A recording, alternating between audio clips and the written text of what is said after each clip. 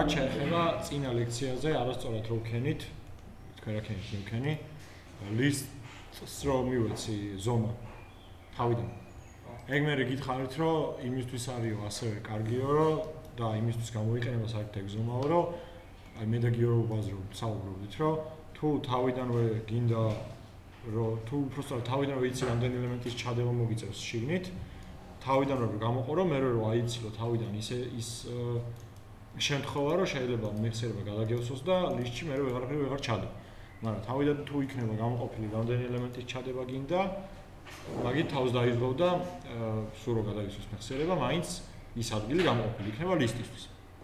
ასევე თურმე ეგ გამოიყენება იმისთვის, რომ როცა შენ 0 ელემენტიან ლისტს საზღვრავ, აკეთებ უბრალოდ, როცა არ გაქვს საერთოდ თავიდან განსაზღვრული ელემენტების რაოდენობა, მაგ შემთხვევაში, როცა ლისტს ემატება რაიმე ელემენტი, პროცესორს უწევს, რომ გადაიაროს მთლიანი მეხსიერება, ახლა relocate უნდა გააკეთოს, ანუ ეს ელემენტები, რაც ლისტში დევს, უნდა გადაალაგოს ერთად და უნდა განუყოს ახალი მეხსიერება ცარიელი სხვა ელემენტისთვის, ხო? და თუ შენ თავიდანვე გექნება განსაზღვრული, ამ ყველაფერს აღარ გააკეთებს. და უფრო ნაკლები პროცესორის რესურსი დაიხარჯება ამ ყველაფერში. ამიტომ თუ თქვენ თავიდანვე რამე წარმოდგენა მაინც გექნებათ, რამდენი ელემენტი შეიძლება იყოს ლისტში, ჯობს რომ განუსაზღვროთ ხოლმე. მაგრამ შეგიძლიათ რა თქმა უნდა არ განუსაზღვროთ და ისე გააკეთოთ, ისე რაც უპრობლემოდ იმუშავებს. და ერთად მიახლოებით რომ იცოდეთ, რომ შეიძლება მასიც არის შემოიყვანოს მაქსიმუმ, მასი რო გავწეროთ და ნაკლები რო იყოს მოხმარებული, პრობლემა ხო არის? სავარაუდოდ არა. კი არა და არა, იმიტომ რომ ეგ არნიშნავს რომ გამოიყო მაგდენი ადგილი.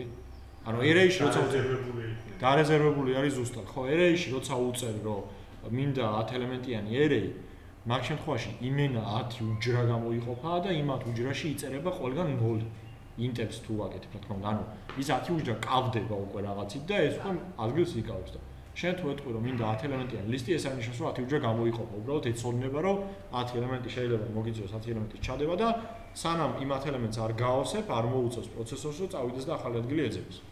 ეგ არის და ეგ. რაც შეეხება მაგას. ეხლა რაც შეეხება დავითმა თქვა რომ წინა ლექციისა წინა დავალების მეორე ამოცანაა, ხო? და მეორე ამოცანა იყო ესეთი, რომ უნდა გეპოვათ რამდენი ხმოვანი იყო სიტყვაში. ხო? და მოკლედ დავით უწერია ესე. მუშაობს просто ენგილზე ჩაწეროს. თითმა რომ ალექსი 3, ხო, და ითვლის მოკლედ რა.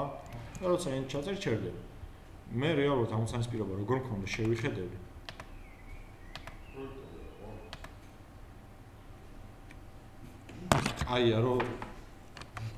აი რომ მითხარით.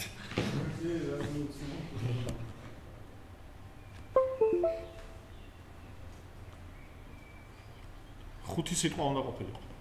ხო, ან 5 სიტყვის ის არის განსაზღვრული რაოდენობა აქვს. შენსაც განსაზღვრული რაოდენობა არ აქვს. ანუ უბრალოდ საჭირო იყო დაგეწერა ესეთი რაღაცა. int i უდრის 0-ს i ნაკლებია 5-ზე და სუბოლოში გეთქვა i++. აი იქ რო ვიგწერია.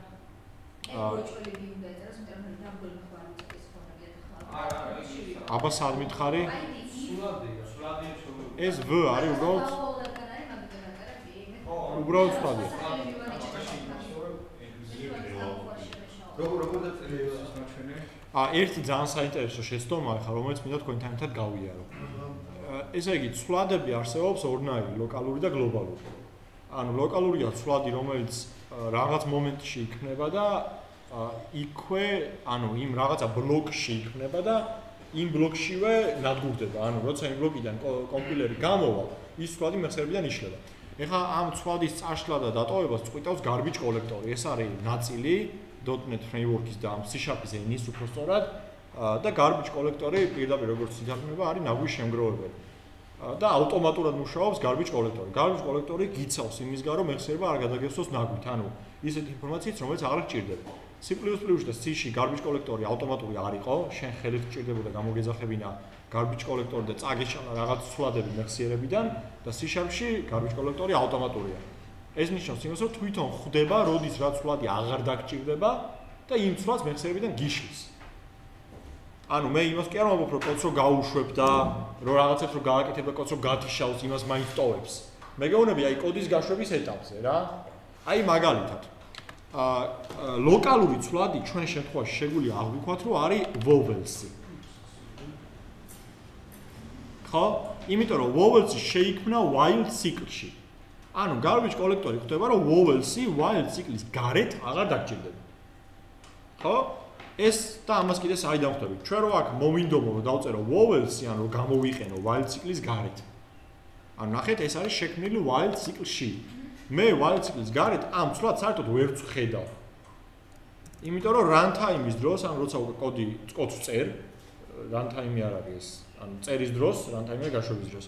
წერის დროს როცა კოდს წერ, ანუ garbage collector-ი უკვე ითვალისწინებს იმას, რომ გაშვების მომენტში ეს vowels-ი while cycle-ის გარეთ არ იქნება ხილვადი. იმიტომ რომ while cycle-ში რომ შევა კომპილერი და იქ ამ ცვლადს გამოიყენებს, კომპილერს როცა მოუწევს რომ გამოვიდეს while cycle-დან, იმ vowels ავტომატურად წაშლის.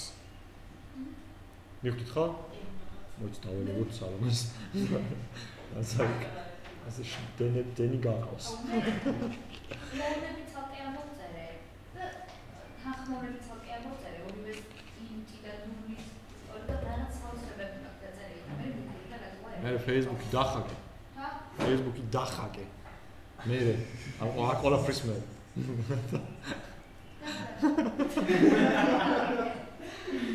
ნახო მე შენ კოდს. შეიძლება რაღაცა მართლა დააჰაკე, შემოგეჰაკე შეიძლება. ჰა? სწორედ ხარია და ხაკი. ხაკი რა თქმა უნდა ეხა რა თქმა უნდა ეს. ხო, ანუ მიხვდით მოკლედ garbage collector-ის დანიშნულებას. და ნუ კარგი კიდე ისაა რომ ეს ყველაფერი. როგორ? იმიტომ რომ პირობა ვერ არ წაგიკითხია სავარაუდოდ, ვერ გაიგეც არა. უბრალოდ არ წაგიკითხია კარგად. ნუ მაშინ არ დავაკვირდი ახლა, იმიტომ რომ ის ბევრად მარტივია, ვიდრე ახლა შენ რაც დაწერე და. ის ბევრად მარტივია, ვიდრე შენ რაც დაწერე. ანუ პირობა იყო ესეთი, 5 სიტყვა უნდა შეგვეტანა და მე უნდა გამოიტანა ეს დალაგებული ეს ინფორმაცია სიტყვის გასწვრივ რამდენი ხმოვანი არის ამ სიტყვაში. ეხლა რეალურად შენი პირობა არ მუშაობს სწორად, აქ რა წერია, პირობას არ ეთანხმება. იმიტომ რომ 5 სიტყვა არშია. არა, ეხლა რაც გადავაკეთე 5 სიტყვა შეიტანს, მაგრამ რო შეიტანს, იქვე გამოუტანს ხმოვნების რაოდენობას. მე გითხარი 5 სიტყვა შეიტანოს და მერე გამოიტანოს ხმოვნების რაოდენობა. კაი, ეგ მოდი გავიაროთ მე, მაგრამ ეხლა რაზეც ვაუბრობდი, ანუ ლოკალურ და გლობალურ ცვლადებს. მაგალითად, როდესაც ვხმარობთ ცვლადი, ინტიმის ცვლად is for-ში, ეს i ცვლადი for-ისთვის არის ლოკალური ცვლადი. ანუ ეს i იქმნება for-ში და მარტო მისაწვდომი, ხელმისაწვდომი და ანუ ხედვადი არის for-ში. for-ის გარეთ ეს i არ არსებობს. მაგრამ მიუხედავად ამისა, მე უფლებას არ მაძლევს კომპილერი და Visual Studio, რომ ეს i გამოვიყენო for-ის გარეთაც. აი ნახეთ რა საგდებს აქვს. local variable i არ შეიძლება იყოს გამოყენებული აქო, იმიტომ რომ უკვე სადღაც სხვაგან არის გამოყენებული i-ო. ანუ მე თუ რამე ცვლადს გამოვიყენებ გლობალურად, ანუ მე რო ეხა while cycle-ის გარეთ დამეწერა, მოდი ეს წავშალოთ, ესაც წავშალოთ, დაუბრუნდეთ ისე როგორც ეწერა გიოს და აქ ეწერა true. და მე რო while cycle-ის გარეთ გავაკეთო int რაღაცა გელა სიტყვაზე. მე არ შემიძლია შემდეგ რომ ეს გელა გავხადო ლოკალური სადმე სხვაგან, ანუ ახლიდან გამოვაცხადო. ანუ ლოკალური არის რომ რაღაც კონკრეტულ ბლოკში იქმნება და ნადგურდება. ხო? კი. გლობალურია, აი, მაგალითად ეს ხო არის, ჩვენ ხო აბსოლუტურად ყველაფერს წერთ main-ში. ანუ main-ში შექმნილი ცვლადი არის main-ისთვის გლობალური. ნუ ეს თლად გლობალური არაა მთელი პროექტისთვის, იმიტომ რომ მაინც main-ში ხარ შეგნით რა. და main-ში რო კიდე რაღაც გააკეთო, აი ოთახში რო ოთახი ააშენე. ხო? main-ში არსებული ბლოკებისთვის ყველა ხელმისაწვდომია. კი, ანუ რასაც შექმნი main-ში, ხო, main-ში არსებული ყველა ბლოკის იქნება ხელმისაწვდომი. მაგრამ შენ თუ main-ში რამე ცვლად შექმნი და მე main-ში არსებული ბლოკისთვის მოგინდება რომ იგივე ცვლადი გააკეთო, ხო, მაგას უკვე ვერ არიზავ, იმიტომ რომ ეს ბლოკი ხედავს იმ ცვლადებს, რომელიც main-შია. ფილის გარეთ ვერ აკეთებს, არა, while-ის გარეთ, კაკრას while-ში ყველაფერი ჩანს, რაც არის while-ის გარეთ. ამიტომ, რაც while-ის გარეთ არის, ზუსტად იგივეს ვერ გააკეთებ while-ში. იმიტომ რომ არ შეიძლება გქონდეს ერთი და იგივე სახელიც ორი ცვლადი. არ ზემოთ აქვს გქონდეს. არა, while-ის გამოტკაც როგორ გამოვიძახ. რაც while-ის გარეთ არის შექმნილი? კი, როგორ არის? ანუ გამოძახება ყველგან შეგიძლია ზევით შექმნილი ცვლადის. ანუ მე გულისხმობ რომ აბა? ეხლა ზემოთ ხო გევა. ხო. while-ში გელას ვერ გამოაცხადა. ვერა შანსია. არა, ეხლა while-ში ხო გაქვს? იგა, ხო, აი for-ში ხო გაქვს? აი თქვა ვე. ხო. აი მაგ ვეს while-ის მე თავი და ვერ გიზავ, მაგრამ ის while-ში. აი მაინც ვერ შევ. ვერ შევ. ეს JavaScript-ით არ არის, ფაზაზე ვწოლა. ანუ ყველა ხო, ზუსტად რა. ანუ ის კი არა ზევიდან მოყვება ქვევით და რაც ზევითაა ის ქვევით, ანუ რაც ქვევითაა ის ზევითაა ჩანს. ანუ ყველა მხრიდან ეს აქ არის ეს JavaScript-ში. იქიდანაც იმაშდება. ხო. მაგის პრობლემა არ აქვს. ანუ ორივე ლოკალურია. იმიტომ რომ ორივე ლოკალურია იქ რა. და მაგით. ავალეთ შემიძლია კარგი პოსტერი იმას პირდაპირ მივიდეთ ტელეფონიდან ხარც ამოხსნა. კაი, სად დამპოსტე?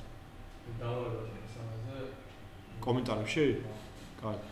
ანუ მივხვდით მოკლედ გლობალურ და ლოკალურ ცვლადებს, ამიტომ ეხა მე შემექმნა ესეთი პრობლემა.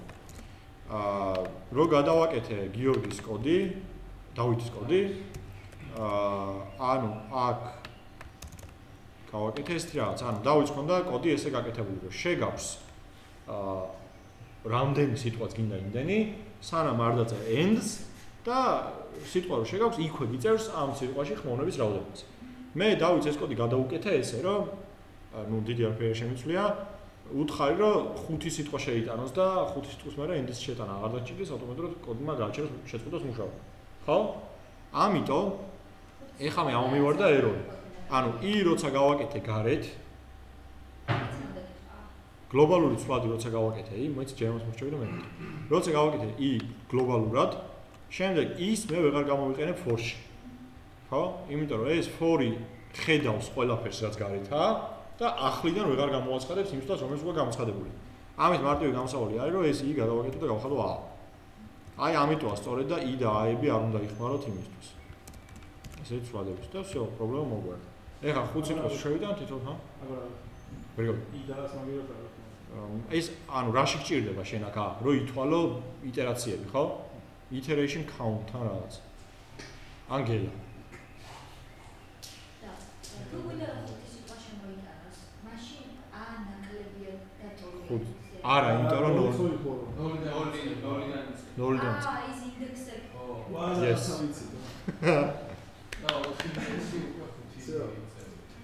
მივხვდით ესე იგი ამას. ეხლა კიდე რა კითხვა გქონდა? არა, ეგ მაინტერესებს. მაშინ ეხლა გავაკეთოთ 60-ანა სწორად. ნუ, ანუ სწორად არის ეს 60-ანა. უბრალოდ ერთი მცირე დეტალი არის, რომ პროგრამაში ეწერა, რომ ანუ შემოიტანე 5 სიტყვა და მე გამოუტანე სიტყვა და თავისი ის და ანუ გიოს კონდა ესე რომ სიტყვა რო შეგონა იქვე გამოქონდა. ანუ ეს 60-ანა სწორადაა. მეგონი სიტყვა რო შეგა, ქვევით გიწევს სიტყვასაც და იმასაც. ხო, მაგრამ ანუ ნახე 60-ანა როგორი უნდა ყოფილიყო? ვაფშე ანუ ყველაფერს რო შეიტანდი, მე უნდა გამოიტანო. ხო, 5. ანუ ეს უბრალოდ არის პირობასთან შეუთავსებლობა, თორე 60-ანა სწორია, ხმოვნებს ითვლის. ანუ მიხვდა როგორ უნდა დაითვალა ხმოვნება და დაითვალა. და კიდე ერთ კაი რაღაცას ნუ რა გაჩვენებთ, მოკლედ კიდე ერთ რაღაც. კაი. მე რო შევიწერ ხო შეიძლება. რა თქმა უნდა, მაგრამ თან უნდა მისმენ. ნუ შენთვის ვიაჯობებს. არა. კი. კარგად რომ მისმინოთ. მაგითო აღარ ჩავიწერ. ანუ ეხლა ნახეთ. ესე იგი აი აქ კიდე ლისტი კი არა და ან ერეი გამოვიყენოთ ან ლისტი. მოდი ერეი გამოვიყენოთ. ანუ ესე იგი მაქვს 5 სიტყვა და უნდა შევიტანო ეს, უნდა შევატანინო ეს 5 სიტყვა მომხმარებელს. ხო? და მე მჭირდება, რომ ამ 5 სიტყვის უბრალოდ ეს 5 სიტყვა გამოვიტანო ესე, ჩამოლაგებული და გვერდზე ტირის მერე გამოვიტანო ამ სიტყვებში შემავალი ხმოვნების რაოდენობა. ნუ როგორც გინდათ, ანუ გინდ ლისტით გააკეთებთ, გინდ array-ით გააკეთებთ. არა. პირიქით ალექსი შეეშალა და ლისტი გამოდაიწერა, გასწრები არ ხოდა მაშინ. ნუ დავაკოპირე ეს პირობა არ წარმოგიფხია მართალი. ხო. აი მაშინ მოდი გავაკეთოთ, რომელი გინდათ გავაკეთოთ? მე ლისტი მეჩვენე, და ლისტის დადება უკვე. всё, მაშინ ლისტით გავაკეთოთ. ესე იგი უნდა გავაკეთო ერთი ლისტი. ინტი არა, string, იმიტომ რომ სიტყვები უნდა დავამახსოვრო. და მოდი უთხრათ, რომ ეს იქნება 5 ელემენტიანი. ხო. სანამ array-ში პირდაპირ მიანი change-ს split-ით ისა არ შეიძლება იგი ვარიანტი. ოღონდ თუ ლისტი უნდა მიაწერო. ანუ ის split-ი გიბრუნებს შენ array-ს. ანუ ის split-ი შენ უკან რასაც გაძლევს, არის array-ის ტიპის. შენ თუ ეტყვი, რომ ის რასაც მომცემ, გადაიყვანე ლისტში, შეგვიძლია მე ლისტში ჩაწერო. გავაკეთეთ ეგაც, დაიმახსოვრე უბრალოდ. ანუ გავაკეთე ლისტი და ეხა 5 სიტყვას შევატანებ მომხმარებელს. ან იმით, რა ქვია, ან while-ით, ან for-ით, არ აქვს მნიშვნელობა. ან არ მინდა string input-ი, ნახე რას ვიზავ, word list წერტილი edi და აქ პირდაპირ გადავცემ console readlines. მან for-ში როგორ დაიწყდეს 5-ჯერ. 5-ის მაგივრად word list-ის length-ი word list-ის count-ი სავარაუდოდ არ წავა, იმიტომ რომ count-ი ეხა აქ იქნება 0. ეს წინაზე მე მგონი ვქენით თუ სწორად მახსოვს, ხო? არ სწორად დაწერეს. იმიტომ რომ 0-ია, იმიტომ რომ რეალურად შიგნით არაფერი არ ყრია. უბრალოდ 5-ია დარეზერვებული რაც შენ, ხო?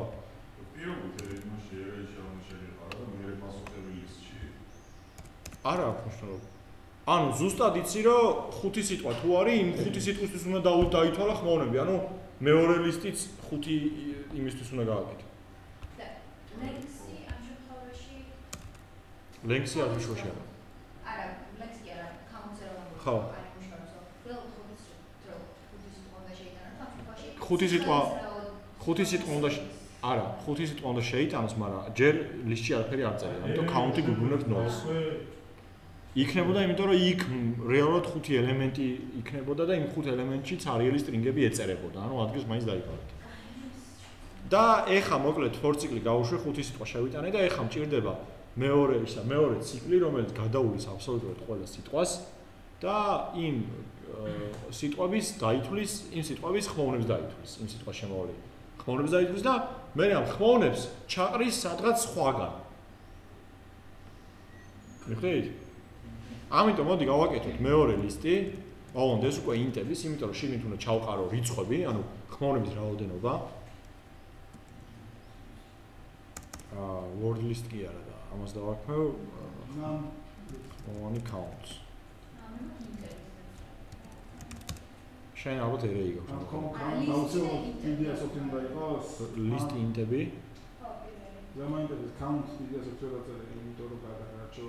იმიტომ რომ გარჩევადი იყოს, ხო? და რაღაც სტანდარტივითაა, რომ ეს სხვადასხვა.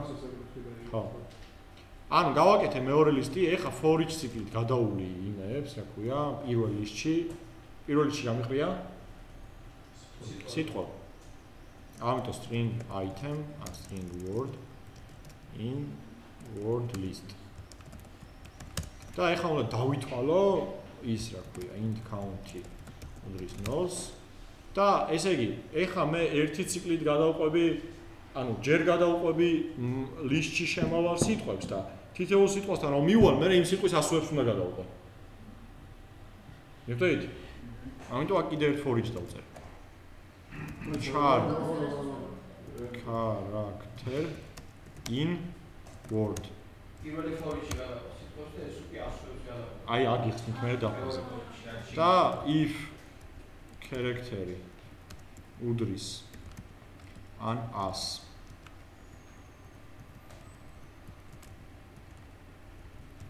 an s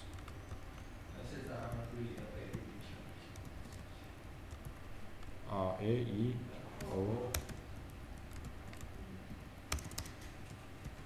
ус ოღონდ რა შემეშალა აქ სტრინგები კი არა ჩარები უნდა იყოს იმიტომ რომ სიტყვაში შემავა სიტყვის თითოეული ელემენტი არის ჩარი და არა სტრინგი იმიტომ რომ სტრინგი არის ჩარების მასივი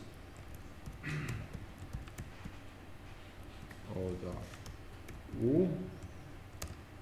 ანუ თუ აქედან ერთ-ერთია მაშინ count-ის რაოდენობა გაზარდა ერთს ანუ აქ დაითვალე მიხვდით? და მერე რომ გაიგებ იმ კონკრეტულ სიტყვაში რამდენი ხმოვანია ეს ხმოვანების რაოდენობა შეაგდე მეორე ლისტში მეორე ლისტი იყო ხმოვანი count-ი edi count-ი ანუ ეს მოკლედ რას გვაძლევს ესე იგი ორი ლისტი გვაქვს ერთში ყრია სიტყვები მეორეში ყრია რიცხვები და ერთი და იგივე ადგილზე ანუ 0 ინდექსზე აქეთ გდია სიტყვა და იქით გდია ამ სიტყვაში ხმოვნების რაოდენობა ხო?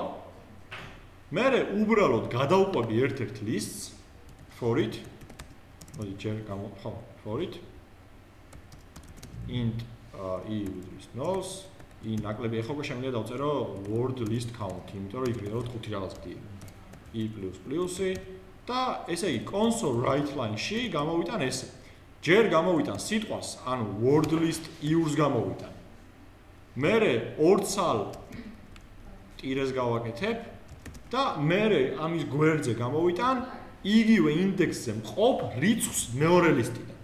მეორე ლისტი არის ხმოვანი count-ი iur.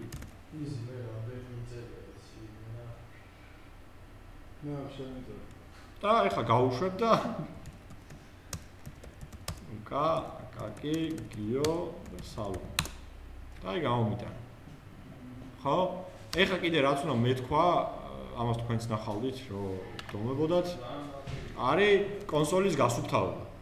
ანუ მე მინდა რომ კონსოლი გასუფთავდეს, ანუ რაღაცებს რომ შევიტან და enter-ს დავაწვევი, ის რაღაცები არ მინდა რომ დამიტოვოს, მინდა რომ წამიშალოს. ამისთვის არსებობს system.clear. system რა შუაშია და console.clear.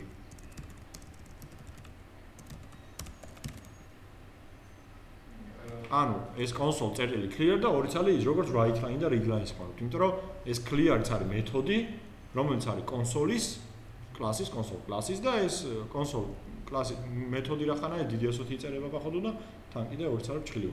ეხლა რომ შევიტანო იგივე იმას წამიშლის და ახლიდან გამომიტანს მონაცემებს, ხო? ანუ ის ქვევრის დევით ასე პროცესს. კი. ერთს ამ კოდს გამოვხსენე.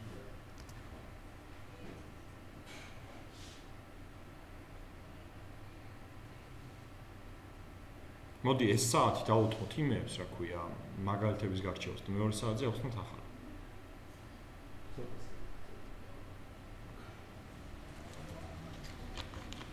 ეხა სხვა დავლებაც ხო არ გინდათ აქედან რომ ნახოთ. შეგიძლია რა ჩემი ნახო. კი.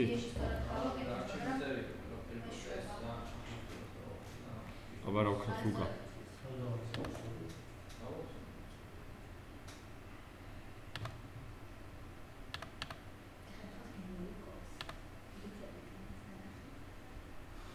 ჩუხოა ხო?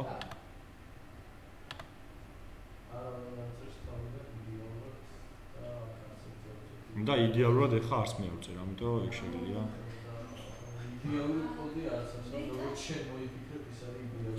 შენ როცა ისე წერე და ავარი დასმენილობა სადაა.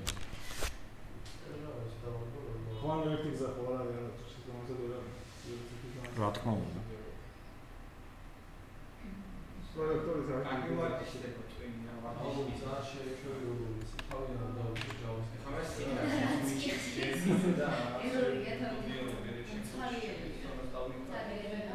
არ არის არის. აი წერია რაღაცები ხედავ. აი ლუკა ხედავს უეჭველი იქიდან. ჩემპიონატზე გაგიო. ლუკა თუ არ დაინახავს აი. გიო დაიხმარება. არა, გადმოვწერ და პროსტა გაჭედა ეხლა. ისე ვიზუალ სტუდიოს შევუცვალოთ ფერი, ნახოთ. აი ხა ნახოთ კი. ხო,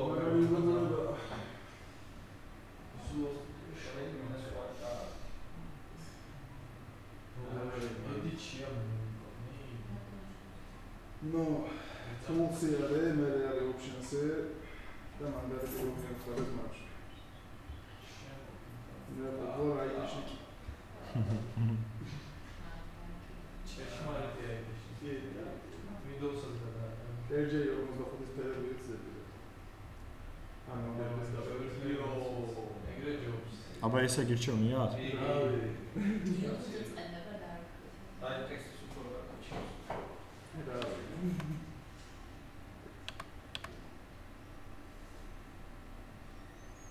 საჭედავს. ეს დავაკოპირო საბუთო რამის ხო? ხო, ერთი ეს მოხდეს. ხო. როგორ? ეხლა უნდა ეს არა კაცო ისინი რომ მოხდა. კაი.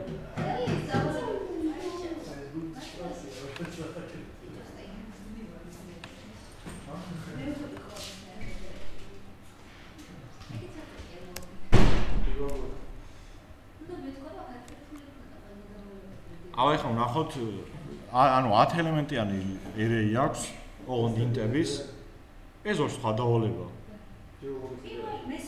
ეს არის 10 რიცხვის შეტანა ეს არის მესამე დავალების პირველი მე თუ გითხო ამაზე მითხარი მე ხა სხვა დავალება გავაკეთე მე ხა გავაკეთე სხვა დავალება ვიცი აი იგივენაირი დავალებები გავაკეთე არა რა თქვენ გინდათ ის გავაკეთოთ აი მე ეგ გავაკეთე იდეაში მე არ ავდივით აი ხო, ეგ გითხარით თუ არა, აღარ მახსოვს? კი, გითხარი, რომ მაინც არ მითხრა ძალიან. ხო, ანუ რასაც გააკეთებთ, თუნდაც 15000 ერორს ყვიდეს, მაინც აკეთეთ. არა, ხა. ადრე მიტვირთავდნენ ხოლმე console write line ეწერა მარტო დაჟე სისტემები წაშლილი. ხო. მაშინ კი არა და უნდა იკითხოთ. ანუ კიდე გვაქვს 9 საათი ამ საათში. კაი, ესე იგი, არის შექმნილი 10 ელემენტიანი მასივი, მე არის შექმნილი ერთი ცვლადი, რომელსაც ქვია 23, მე არის შექმნილი მეორე ცვლადი, რომელსაც ქვია un3 და ორივეში წერია 0, მე არის შექმნილი მესამე ცვლადი, შეკრებილი არის 0 + 0.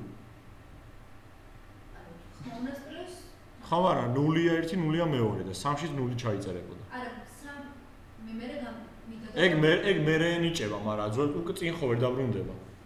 ქრონოლოგიურად. ხო და თავიდან მიგდა და მარტო 0-ს და მე რაღაცა გავაკეთე. ანუ სამ ბოლოში დაიწერა. სამ ბოლოში დაიწერა. ან შეიძლება აქვე გამოეცხადებინა, მაგრამ ბოლოში ჩაეწერა შეგნით მნიშვნელობა.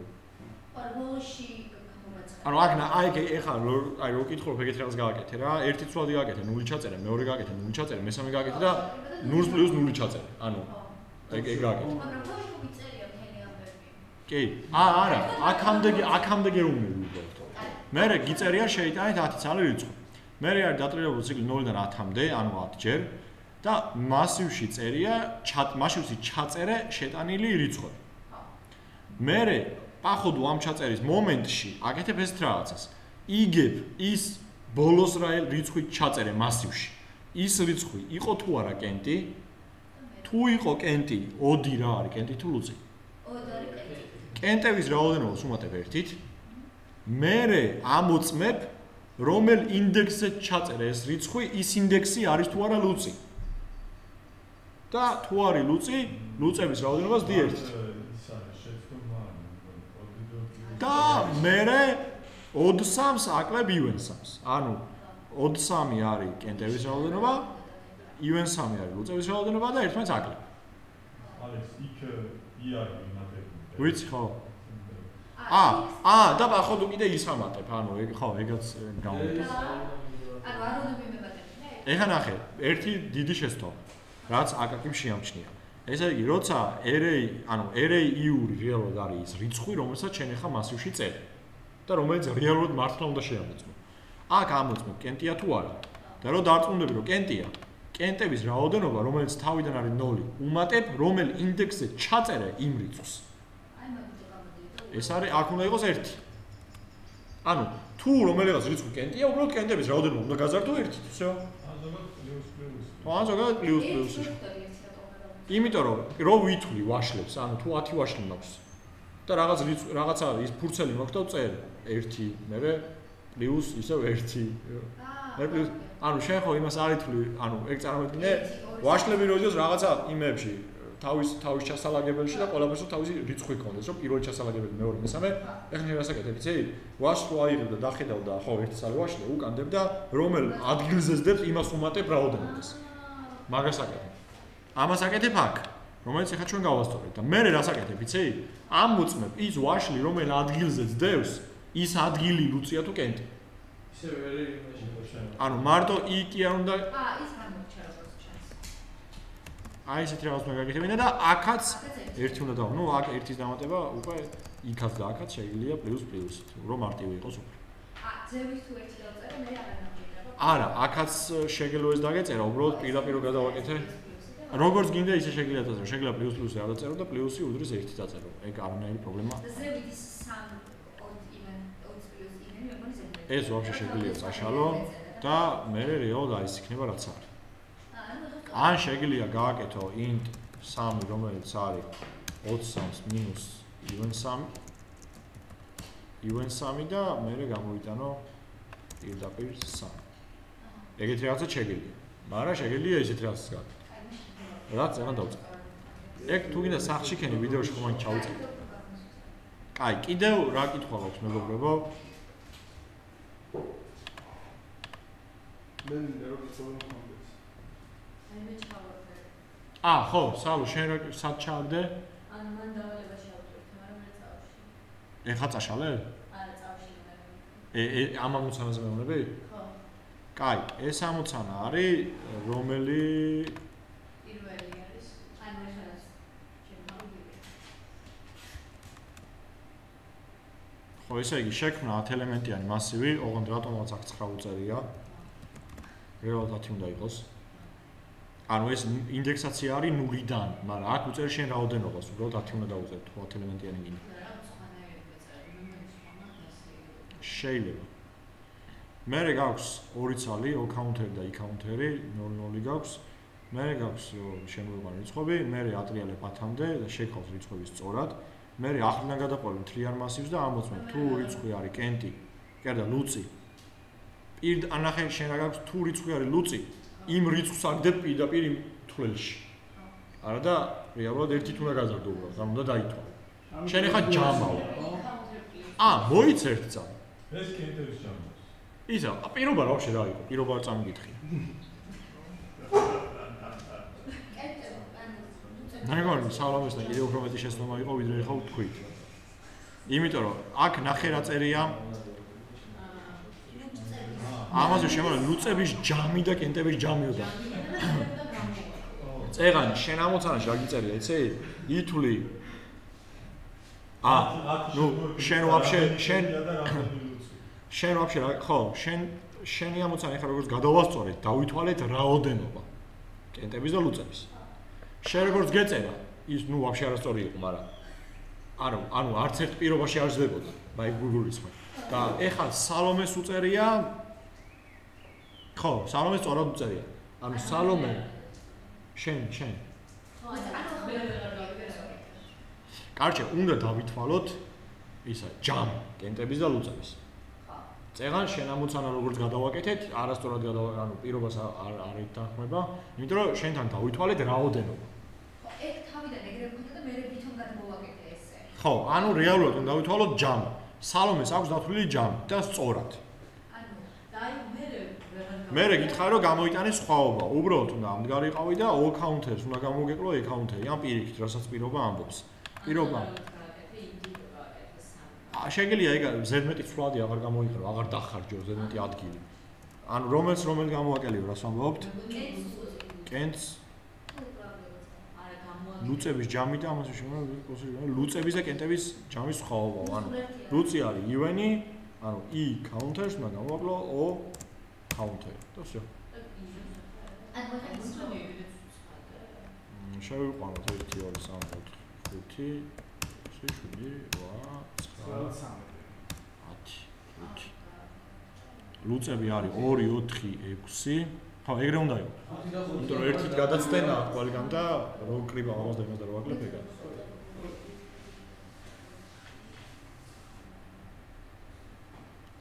კითხვა ხო არ გაქვთ რა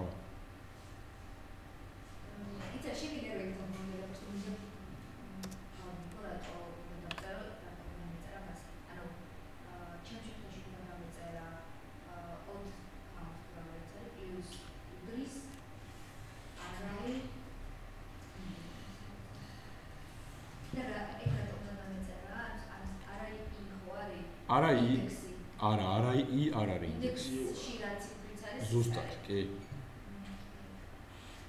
და i არის ინდექსი. და არა i არის ინდექსში რაც ინდექსზე რაც ციფრით დევს ის. ფულის კრიბავს, ხო? როგორ? i არის ფულის კრიბავს. რას? i არის ფულის კრიბავს. ეხლა კი, წეღან კიდევ ვითვლით. და თუ პლუს თუ არ და მაშინ ინდექსში არის სპეციალური ის უნდა. კი.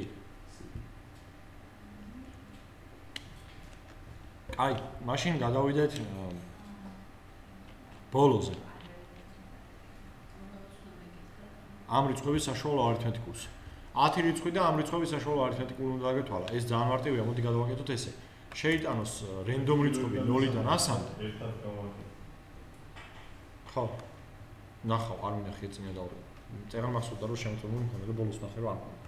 კაი, ესე იგი შევიტანოთ შევიტანოთ 10 რიცხვი, ეს 10-ვე იყოს რენდომ რიცხვი და მე გამოვიტანოთ ამ რიცხვების საშუალო არითმეტიკული, რაც რენდომად ტიპმა დააგენერირდა, ხო?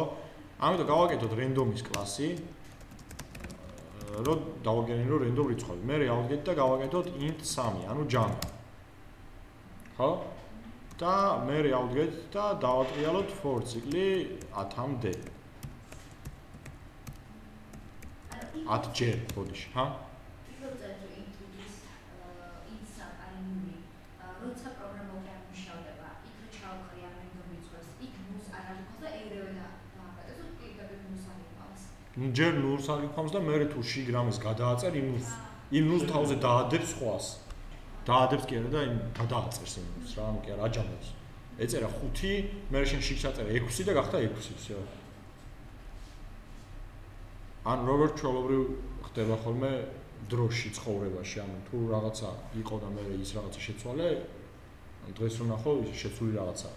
ან თმის ფერი რო აიღო, ან ამის სხვა ნებისმიერ რაღაცა. კაი, და ეხლა 3-ში უნდა ავჯამო შეტანილი რიცხვები. კონვერტი რა შუაშია. 3-ში უნდა ავჯამო რენდომად დაგენერირებული რიცხვები.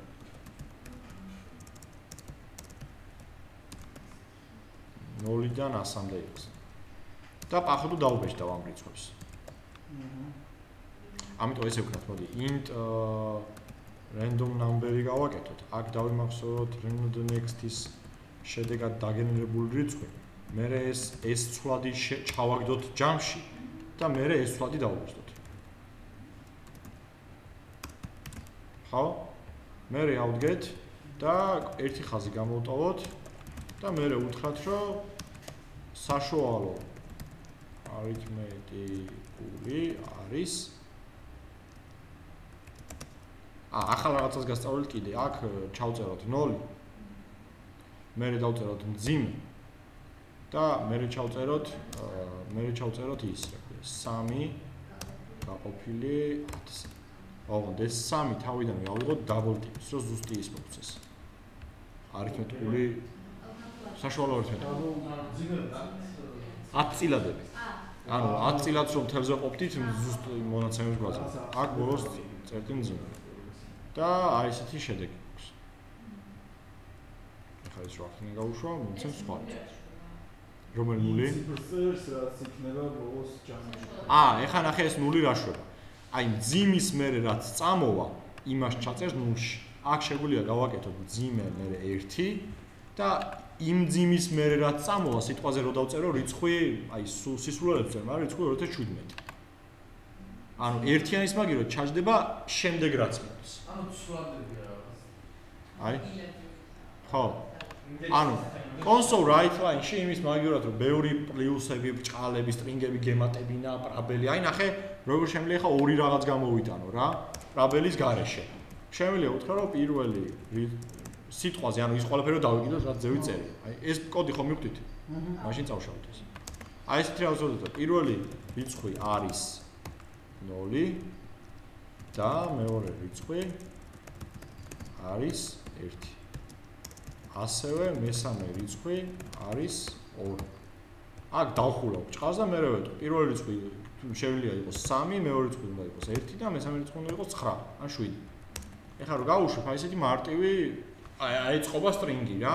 იმ 0-ის ადგილზე წავა ნახავს პირველი რა წერია მძიმის მერე იმას ჩაწერს, ერთის ადგილზე წავანახა იმ 0-ის მე რა იწერა, იმას ჩაწერს და ასე. ჰა? ინდექსები. ხო. ეხლა ეს რო დამეწერა. ახლა სახელი 0-იანები და 1-იანები რო გადააკეთო, იქაც შეიძლება ციფრები? არა, რა თქმა უნდა. როგორ თუ გადააკეთო? აქ რო 2 ჩაწერო, აქ რო 1 ჩაწერო და აქ რო რა თქმა უნდა, კი. აი შეიცვალა 7 1 3. კი. აქ ეს რო დაგეწერა ჩვეულებრივ ეს რა უნდა გიქნა? პლუს რიცხვი, მერე პლუს ეს ტექსტი, მერე აქ უნდა გაგეხლიჩა პლუს ისევ რიცხვი, მერე ისევ პლუს ეს ტექსტი, და აქ ახლა თუ პრაბელები უნდა დაგეცხა. კი, იქ კი, ზუსტად, ახლა რა შეიძლება გააკეთო? console right line რო რაღაცა შეიცვალოს, ახლა შეიცვალა. გამოტანის დროს. ნახე? აი ეს რაღაცა გამო. ანუ ერთ ხაზში დავწერე აი ეს კოდი.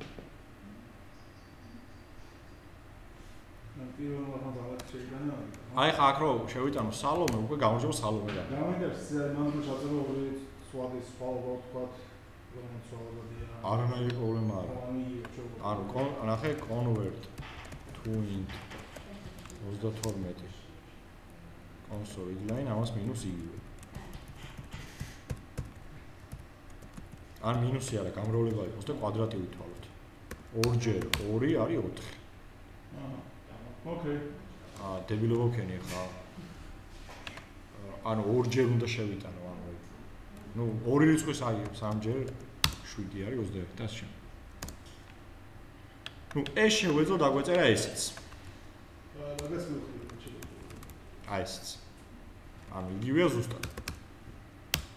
მაგრამ რო გქონდეს console right line-ში გამოსაჩენი ბევრი ცვლად, უკვე ჯობ ძიმებით გამოყო, იმიტომ რომ უფრო დალაგებულია რა. და შენც ამ ჭყალებით და იმებით ნაკლებად წვალ. ხო? მოკლედ ეს იყო მესამე დავალება, რაც გავაკეთეთ. და კიდევ ხო არ გაქვთ რაიმე კითხვა? და შეიძლება მექნება ბევრი კითხვა. ძალიან კაი. ესე იგი, ორშაბათს გვაქვს ASP. ASP-ს არ დავიწყებთ, დავიწყებთ მონაცემთა ბაზებით. ამისათვის დაგჭირდება პროგრამა MS SQL-ი. რომელი ვერსია დავაყენო? ეს არის SQL Management Studio, რომელიც არ ყენდება Mac-ზე, ხა? არ ყენდება? ვიცი რა, ეგენი შეგიძლია რომ დიდი ფაილებია არ არის. Drive-ზე დაგიშიარებთ. Drive-ზე თუ დაგიშიარებთ. კი, რა თქმა უნდა, მაქვს და დაგიშიარებთ. კი. და ਉਸ ძალიან საჭიროა მაგის. კაი. ესე იგი, SQL Management ანუ ბევრი ლინკებია ძალიან შეგვიძლია. ესე იგი, დაყენება არის მაგარი რომელიც ყველას დიდი ზომა ეს კი ის გადმოწერა და ყველაფერში. კი, მაგრამ ძალიან ესე იგი, SQL Management Studio არ ყენდება Mac-ზე. ანუ სერვერი სადაც გვაქვს, ნუ რამეს მოვიფიქრებთ მოკლედ. ანუ ან დავალების გაკეთება როცა მოგიწევს, ან Windows-ზე გაკეთება. რა უნდა იყიდო? არა კაც. აქ სასტავ ძალიან მაგარი. ეხლა აქ მეთოდები, ფუნქციები ეწერა და მეთოდები გადავარქვ, იმიტომ რომ ანუ რეალურად ფუნქციებს იგივე რაღაცებს ეძახიან C++-ში და ობიექტზე ორიენტირებული პროგრამების ენებში ფუნქციებს ეძახიან მეთოდებს. ანუ ერთ-ერთი რაღაცაა. просто ორი სხვადასხვა სახელი აქვს, ანუ ობიექტზე, ანუ C# ეძახიან მეთოდებს და C++-ში ეძახიან ფუნქციებს. ესე იგი, ჩვენ ეს უპასუხეთ თუ ბოდიში, არ შეგვიძლია. არა შეიძლება. ანუ როგორ? ხო, რა თქმა უნდა, მაგრამ ბრაზორშია ვიუები სულ. ხო, ესე იგი, ეხლა რაც შეეხება მეთოდებს. ანუ იგივე ფუნქციებს, მაგრამ მეთოდები დაუძახოთ. ესე იგი, მეთოდი არის, აი წერა, რასაც ხსნიდი ხოლმე სიტყვაზე, ძალიან ცნობილი მეთოდი, რომელიც ჩვენ ძალიან ბევრჯერ გამოვიყენებია უკვე და არ იცოდით რომ მეთოდი იყო, არის console write line. ასევე console read line. ანუ console კი არა, read line არის მეთოდის სახელი. არის console კლასი და იმ კლასის მეთოდი არის read line, ერთ-ერთი. კიდევ console class ბევრი მეთოდები აქვს. მაგის გარდა. clear მეთოდია, კი.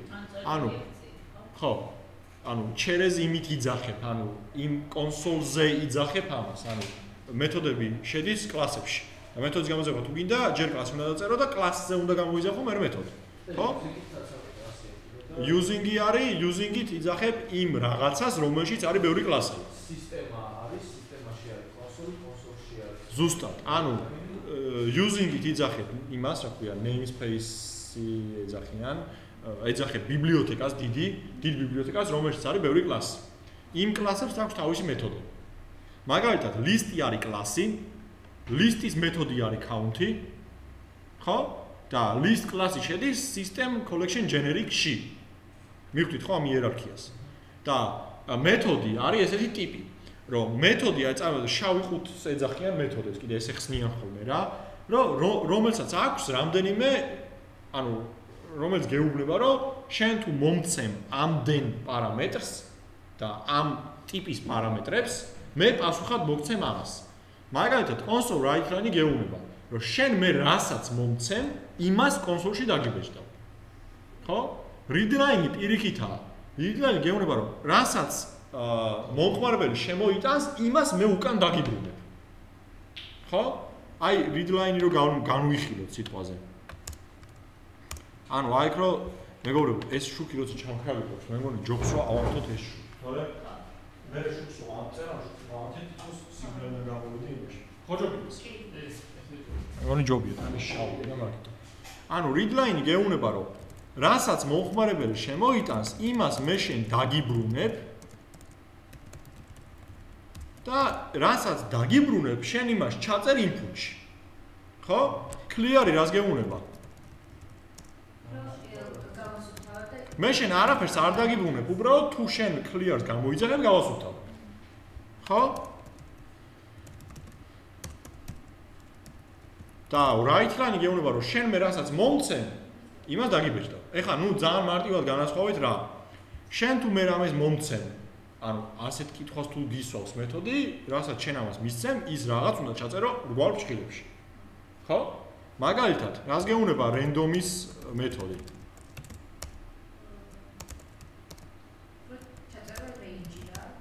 ანუ random-ის მეთოდი გეუბნება, რომ თუ შენ არაფერს არ ჩაწერ, მაშინ მე ავიღებ ამ random რიცხვს 0-დან int-ის რაღაც მომდე რა ქვია. int-ია თუ long int-ია, აღარ მახსოვს. მოკლედ რაღაცა დიდი მასე რა, range-ი.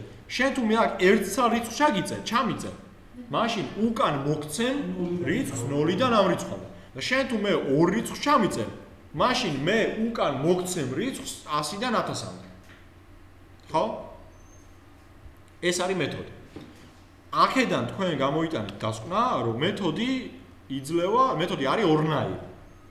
ერთი არის მეთოდი, რომელიც არაფერს არ გიბრუნებს, რაღაცებს აკეთებს და ჩუმდება, და მეორეა მეთოდი, რომ რაღაცებს აკეთებს და მე რაღაცას გიბრუნებს. ხო? და მეთოდის ჩაწერის სინტაქსი არის აი ესეთი, როგორც არის მარჯვნივ. ესე იგი, მეთოდს აქვს დასაბრუნებელი მნიშვნელობის ტიპი. ანუ მეთოდს უნდა გაუწერო, შენ როცა მეთოდს ქმნი, რომ ამ მეთოდმა რა ტიპის მნიშვნელობა უნდა დაგიბრუნოს. ანუ ვაშნი უნდა დაგიბრუნოს, მსხალი უნდა და თუ რა უნდა დაგიბრუნოს. ანუ int-ი უნდა დაგიბრუნოს, string-ი უნდა და თუ არაფერი არ უნდა დაგიბრუნოს. ეგ მაგამდე ჯერ მისვარ. ანუ შემდეგ მეთოდს არქმევს სახელს. ხო? ანუ ამ მეთოდს ქვია რა? sum. ანუ ჯამი. და ფრჩხილებში შენ მეთოდის აღწერის დროს წერ რომ რა ტიპის რამდენი პარამეტრი უნდა მიიღოს ამ მეთოდმა. და მე ამ სისტემურ ფრჩხილებში წერ მეთოდმა რა უნდა გააკეთოს. აი ხა რას ვილაპარაკეთ? თქვენი აზრით, ეს მეთოდი რას მიკეთებს? აბა სალონა მეთოდის. არა, console write line-ით არა. სად გამოიტანს? ხო და მაგ ეგ ვიდეო ზუსტად მე გითხარი, ხო. ის იგივე console write line-ი არის. არა, console write line-ი ვაფშე არ წერია აქ. არ სად არ გამოიტანს. უბრალოდ უკან აბრუნებს. იქ არ გამოიტანს, მაგრამ თუ გააკეთებს. ანუ შეკრიბავს და პასუხს მოგცემს. და იმ პასუხს მე რაც გინდა ის უქენი, თუ გინდა პირდაპირ გამოიტანო. ანუ კოდში, ანუ ლოგიკურად რო აზრობ, პასუხს იქ ჩადღაც ჩასვავს. სადაც და მე შენ შეგიძლია ეს პასუხი დაიმახსოვრ, რომ ან სულადში ამ პირდაპირ დაავეჭდი. ეხლა მას აუხსნით, ხო? ეს არის ამ მეთოდის გამოძახება. ანუ რაღაცით ეხლა არ ამგვანებთ console write lines ან errands ან რაღაცას. ანუ წერ პირდაპირ სახელს და ფრჩხილებში ორცა ფრჩხილში მძიმებით გადასცემ პირდაპირ პარამეტრებს. ანუ იმ რაღაცებს, რაც იმას ჭირდება ფუნქციონირებისთვის. აი მეც არაფერს არ აკეთებს.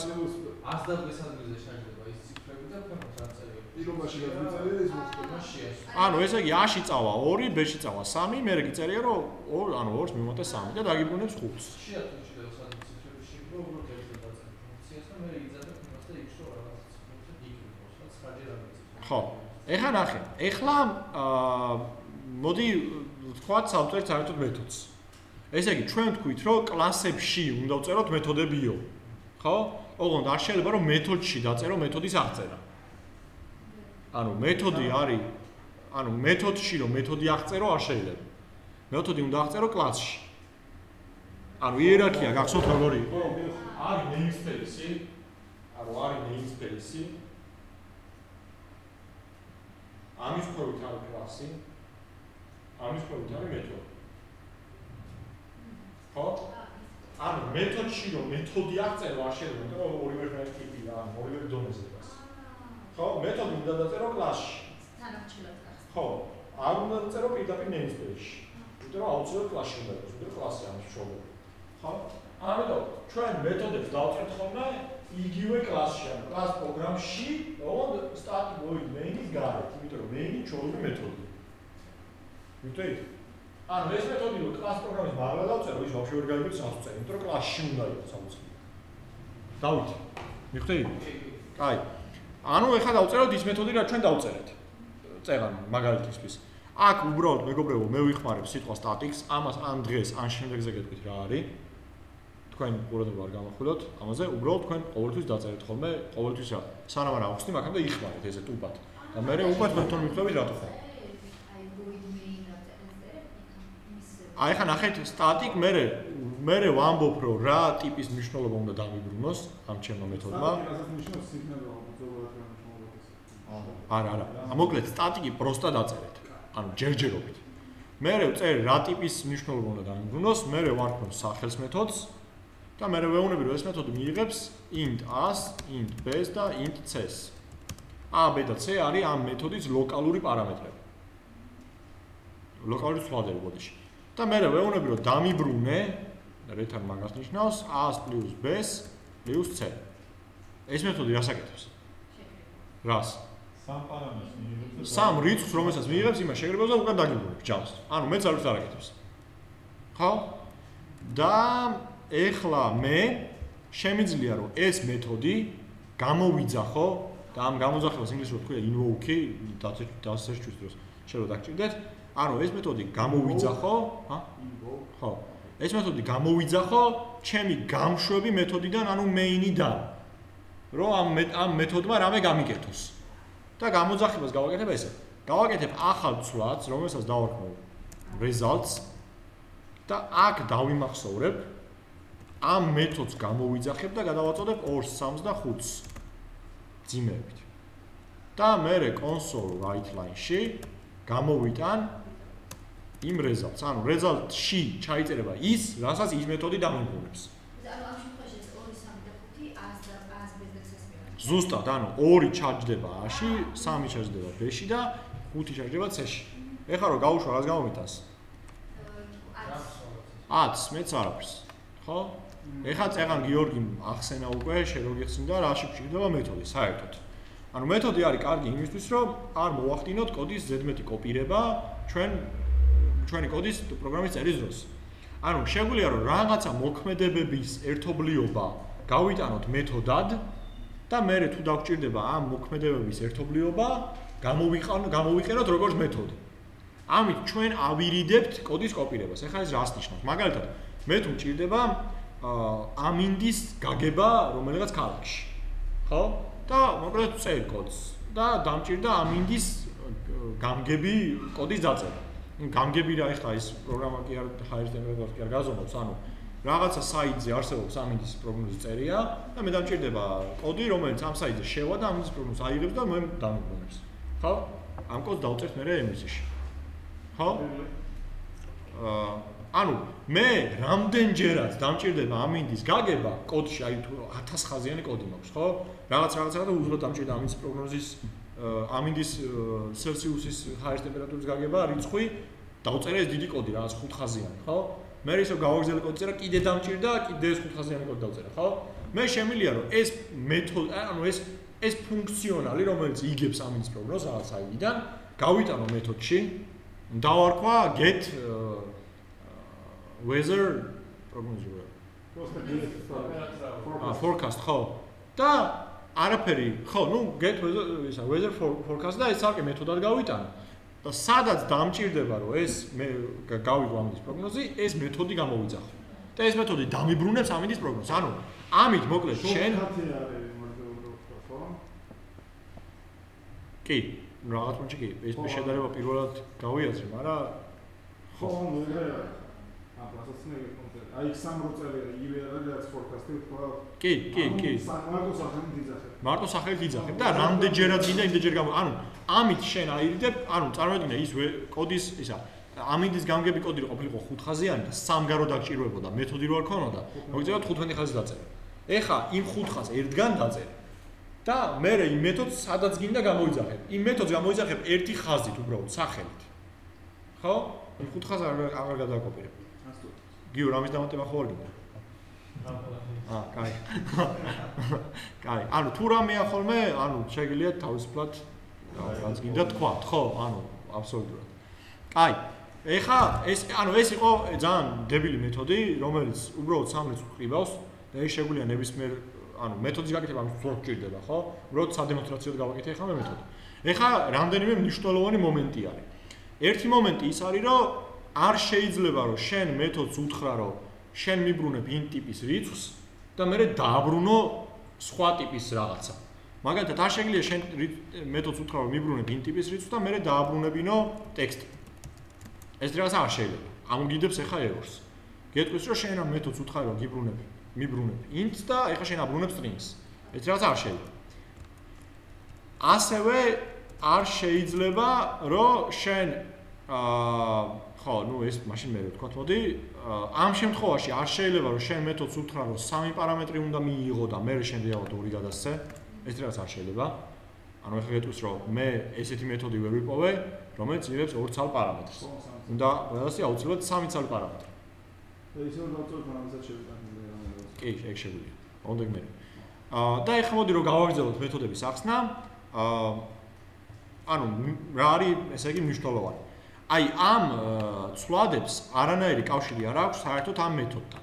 ანუ ამით რის თქმა უნდა, შენ შეგიძლია გაკეთო int a, რომელიც უდრის 2-ს, int b, რომელიც უდრის 11 და int c, რომელიც უდრის 31-ს. და მე აქ გადასცე a, b და c. შეგიძლია ეს რაღაც გააკეთო. ანუ შეგიძლია ეს რაღაც გააკეთო, იმიტომ რომ ესენი ვერ ხედავენ ამებს. ასევე შეგიძლია ამას დაარქვა ალექსი, ამას დაარქვა ბექა, ამას დაარქვა ციცო. და მე რა გადასცე ალექსი, ბექა და ციცო. ხო? ანუ ეხაც არანაირი პრობლემა არ აქვს, იმიტომ რომ აქ რასაც შენ გადასცენ, ის მაინც აქ ჩაიწერება a-ში. იქ b-ში და იქ კიდე c-ჰა? ანუ პირველს რასაც გადასცენ, იქ პირველში ჩაიწერება, მეორეზე იქ მეორეში ჩაიწერა, ანუ ერთმანეთთან კავშირი არ აქვს. ანუ ამით რის თქმა უნდა, პირდაპირ რიცხვებს გადასცენ, თუ ცვლადებს გადასცენ, იმის მნიშვნელობა არ აქვს. თავარია რომ ის პირდაპირ რიცხვები და ის პირდაპირ ცვლადები იყოს ზუსტად იმ ტიპის, რასაც ის მეთოდი იღებს. მაშინ ზოგადად არ გადავაკეთოთ ალექსს. არა, აი ამის თქმა უნდა. ნიშნულობები ჩაიწერეთ. უბრალოდ ეს არის ამის ლოკალური ცვლადები, რომელსაც იქვე შექმნის და იქ ჩაყრის იმერს, რაც შენ იქიდან მოაწოდე. და იქიდან ამას რა ფორმით მოაწვდი, ფეხებზე გიგია. ხო? ანუ პირდაპირ რიცხვებს მოაწვდი თუ რაღაცა ცვლადებში ჩადებულ რიცხვებს მოაწვდი, იმას არ აინტერესებს. ის მაინც იქიდან ამოიღებს და თავის იმაში გადმოდებს. აქ ანუ int a b და c რა დავწერეთ და ხო. მივანიჭეთ მე მნიშვნელობები. და ქვემოთ ალექსი ბექა და ციცოს ნაცვლად რომ ისევ რიცხვები გვეწეროს. მაშინ აი ციგნები. აქ რო 2 3 და 5 ჩავწერო? როგორც ხონდა ეგრე. არაფერი. ამ 5-5-5 წაიღებს a-ში, 1 წაიღებს b-ში და 3 წაიღებს c-ში. აქ ალექსის ნაცვლად a რო იყოს. ეხლა რა გამოვა მაგას გულისხმობ? აი ამ რაც გადაეცი, იმ რიცხვებს შეკრებას ვიღავ. არა, ამას არაფერი. ესენი საერთოდ იმას ვერც კი ხედავენ. ანუ ეს სხვა ABC-ია, ის სხვა ABC-ია. ანუ აქვს სხვადასხვა ტიპები არის. ანუ სამი და მეთოდი იმას მიიღებს, სადაც შენ მისცემ. ანუ ისე შენ არ მიგიცია და ვერ მიიღებს. ანუ ეს მინდოდა მეთქვა. ეხლა მეთოდი არსებობს ორი ტიპის. ერთი არის მეთოდი, რომელიც რაღაცას გიბრუნებს და მეორე არის მეთოდი, რომელიც არაფერს არ გიბრუნებს. ხო? ისეთი მეთოდი, რომელიც რაღაცას გიბრუნებს და თქვენ უკვე გიხმარიათ. რა გიბრუნებს რა? გიბრუნებს? ანუ კონსოლში გამოდის არაფერს არ გიბრუნებს, просто რაღაცას აკეთებს. პასუხს გაძლევს რამეს? არა. რაითანი ხო არაფერ პასუხს არ გაძლევს. ანუ რასაც მისცემ просто კონსოლში გამოდის. დაბრუნებაში გასულის readline-ი? ის რენდომი შეგყავს და გიბრუნებს, მე ამ შეყვანის გაძლევს უკან. და რაც ახლა თქვა ლუკამ ეგას რენდომი ხო უკან გაძლევს შენ რიცხვს. ის რიცხვი სამი ხო არ მიიღებს რაც ხო არ უკეთებს. რიცხვს აგენებს და შენ გაძლევს უკან რა. მაგ ლოგიკით იმაშიც რომ არ ჩავწეროთ ლისტში რომ განუსაზღვრელი ანუ რიცხვები რო არ ჩავწეროთ. ლისტი სხვა რაღაცა, სხვა რაღაცა. მართალი ხომ ანუ ორი განსხვავებული ტიპი არის რა მეთოდის, რომელიც რაღაც გიბრუნებს, რომელიც რაღაც არ გიბრუნებს. რომელიც რაღაცას გიბრუნებს, იმას აი აქ სახელის წინ უნდა დავუწერო, რა ტიპსაც გიბრუნებს იმ ტიპის დასახელება. ხო? ანუ თუ გაქვს მეთოდი, რომელიც გიბრუნებს, რიცხვს უნდა დავუწერო inti, ну გახსნია ის რიცხვი როგორია, თუ მთელია inti, თუ ნაწილადია დავი. თუ გაქვს მეთოდი, რომელიც text გიბრუნებს, უნდა დავუწერო string-ი, თუ გაქვს მეთოდი, რომელიც chars გიბრუნებს, უნდა დავუწერო char-ი, თუ გაქვს მეთოდი, რომელიც გიბრუნებს უბრალოდ truth ან false, უნდა დავუწერო bool. ეს ბული გახსოვთ. ხო? და თუ გაქვს მეთოდი, რომელიც არაფერს არ გიბრუნებს, მაშინ უნდა დავუწერო void. აი ეს. void არის მეთოდი, რომელიც არაფერს არ აბრძანებს. void შეგდეს რამდენია? ჰა? მაგრამ ეს void-ი ზუსტად მეთოდი main-ი არის void ტიპის. ეს რას ნიშნავს, რომ მეთოდი main-ი არაფერს არ გიბრუნებს და არსად არაფერს არ აბრუნებს. და რას აკეთებს main-ი? შიგრად წერია იმას უშვებს. კომპილერი რო შედის main-ში, შიგნით რა წერია იმას გაუშვებს უბრალოდ და всё.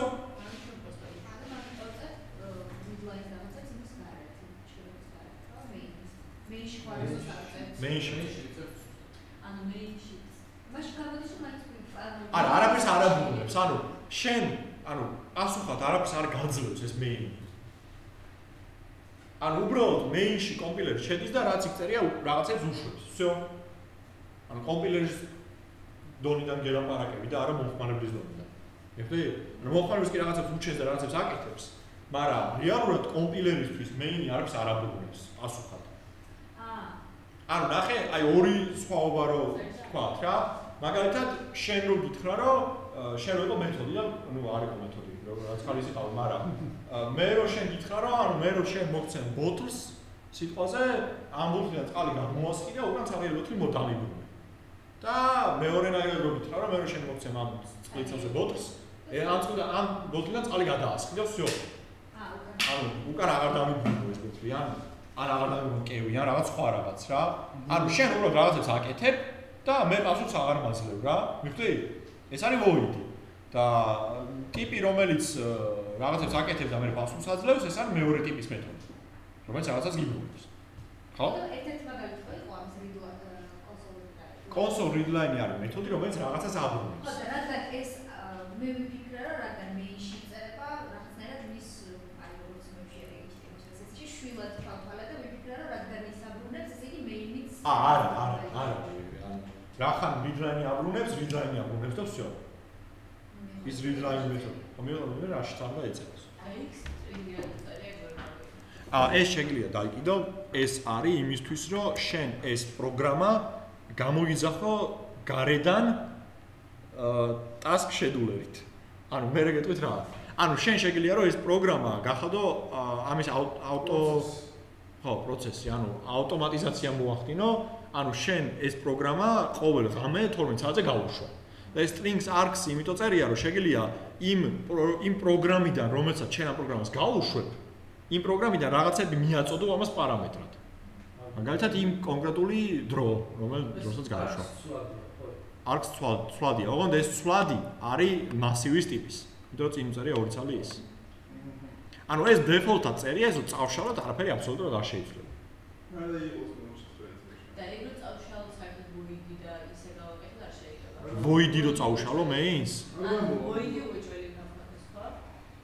ანუ void-ი არის დასაბრუნებელი მნიშვნელობის ტიპი. შენ რო ეს void-ი წავშალო, ეს მეთოდი ვაფშე აღარ იქნება. ანუ ეს მეთოდი რო საერთოდ არ გქონდეს. მეთოდი რო საერთოდ არ კონდეს, არც ერთი ის არ გაეშვება, არაფერი არ გაეშვება. და ვაფშე error-ს ამომგიდებს, გეტყვის რომ main-ი არ გაქვს. იმიტომ რომ main-ი აუცილებლად უნდა იყოს და main-ი აუცილებლად უნდა იყოს ერთი თან. და main-ი უნდა იყოს ისეთი, როგორც არის default-ად რა. იმიტომ რომ კომპილერმა იცის რომ შევა კოდში. აი, უნდა იპოვოს ეგეთი main-ი, როგორც იმან იცის რომ არის კოდში და ის უნდა გაუშვას. იცი რა ვეგავიგე, ყველაფერს ხო კლასში ვწერთ და კი. ეხლა ეს არის class programming. კი, და მაგის ქვემოთ ხო არის void-ი. კი. და სხვა კლასს რო გავაკეთებ ამ კლასის გარეთ იმას როგორ შეეხება void-ი. იმ კლასის ობიექტები უნდა გააკეთო void main-ში. ამას გაიგებ რო კლასებზე რო გადავალთ დღეს ამ შემდეგს. ანუ მეთოდები მიხვდით რაც არის და როგორიც არის. ესე იგი, void-ად რო გადავაკეთოთ ეს, შეგვიძლია უთხრათ ეს რაღაც, რომ კი არ დაგვიბრუნო, კონსოლში დაგვიბეჭდე. მიხვდი? ნუ კონსოლში დაბრუნება, კონსოლში დაბეჭდვა არ არის დაბრუნება, ეს მიხვდით ახლა. ამიტომ მე თუ გამოვიძახებ, აი ხა ნახეთ ერორი რაზე ამოვიდო.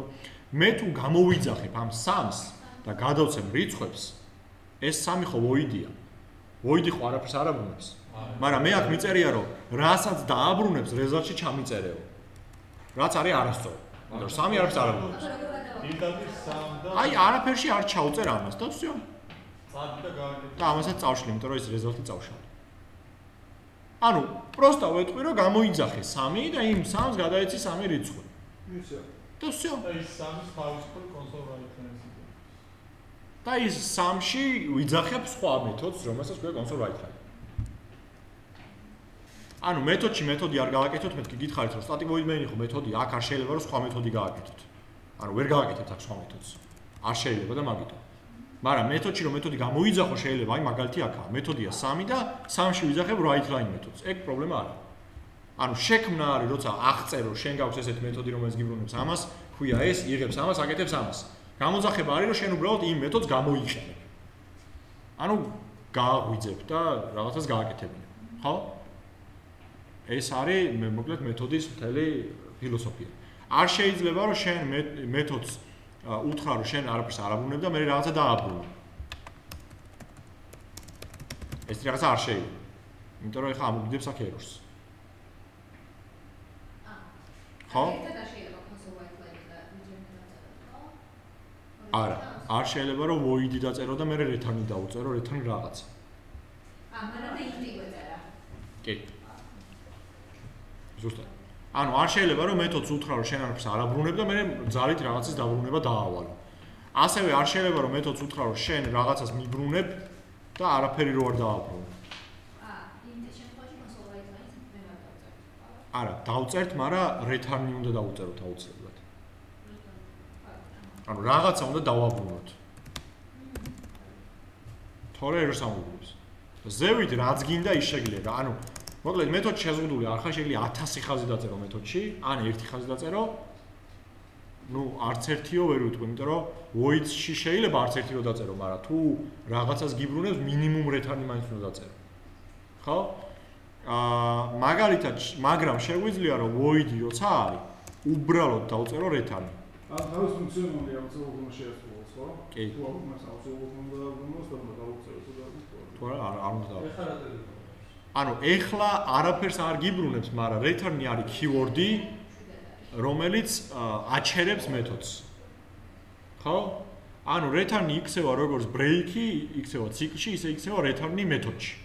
ანუ ნახე, მე რო ეხლა გამოვიძახო ეს და ჯერო დავბეჭდო hello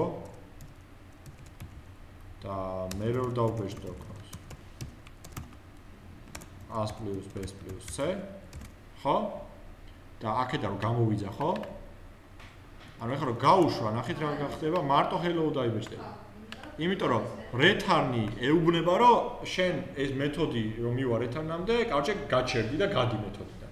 return-ი მაგას აკეთებს. დააბრუნე რაც არა, ანუ ნუ ხო, დააბრუნე, არ დააბრუნო.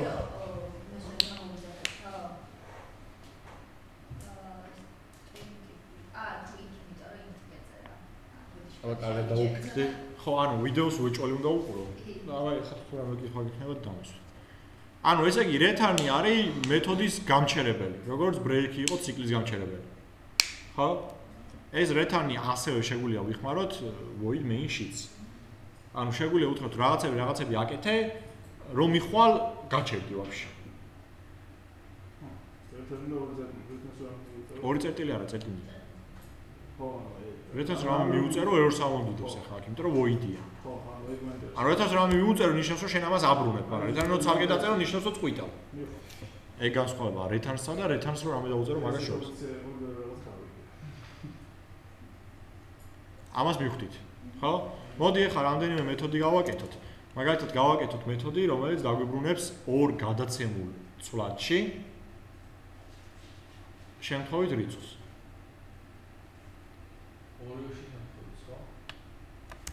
აი ნახე. ანუ დავწეროთ მეთოდი, რომელიც მიიღებს ორ ცალ არა მოიცა ცოტა უცხოენად. დავწეროთ მეთოდი, რომელიც მიიღებს ორ ცალ პარამეტრს და რომელიც იმ ორ პარამეტრში დააგენერებს შემთხვევით რიცხვს იმ ორ range-ში, ანუ იმ ორ რიცხვის range-ში. და მერე დაგვიბრუნებს იმ დაგენერებული რიცხვის ბოლო ციფრს. მიხვდით? გაიაზრეთ ნამდვილად? აი. A და B იქნება თუ გელადაც იცო იქნება, რაც იქნება. ოღონდ ხო, მეგრე რა. ანუ ესე იგი, უნდა დააბრუნოს, აი ნახე მეთოდი როგორ უნდა გავაკეთო, რა ვთქვი, აბა ვინ როგორ გავიმეოროთ. არა, საერთოდ რა უნდა გავაკეთოს მეთოდი. ნახოსმა ორი მიღებული რიცხვის range-ში დაბრუნებული უნდა დაბრუნოს მაგ range-დან ერთ-ერთი random რიცხვის ბოლო ციფრი. ბოლო ციფრი რა ტიპის იქნება? string-ი? ჩარი? რა ტიპი? ну რაც გინდა ის იქნება, მაგრამ იქნება ხო. ჩარი რატო იქნება? ინტი იქნება. ბოლო ციფრი ან რიცხვად მინდა სავარაუდოდ. შეგიძლია ჩარათაც დააბრუნებინო, მაგრამ ინტი უნდა იყოს. რისთვის ჭირდება იმ გააჩნია, მაგრამ ახლა მკითხავ ბოლო ციფრი, ესე იგი რაღაცა მინდა რომ მე ციფრს დავუმატო ან გამოვაკლო, ამიტომ მოდი იყოს ინტი. მაგრამ რა თქმა უნდა შეგიძლია ჩარათაც დააბრუნებინო, string-ათაც დააბრუნებინო.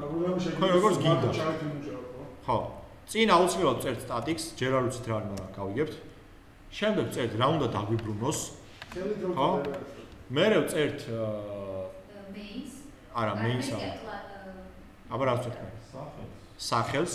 მოდი ლოგიკური სახელი დავაკვირდეთ. Get last character of random number. ანუ რაც უფრო ლოგიკური იქნება სახელი, ოღონდ ამ ხელს არ დაწეროთ ხოლმე, რაც უფრო ლოგიკური იქნება სახელი, მით უფრო კაი. და შემდეგ რა უნდა მიიღოს ამან?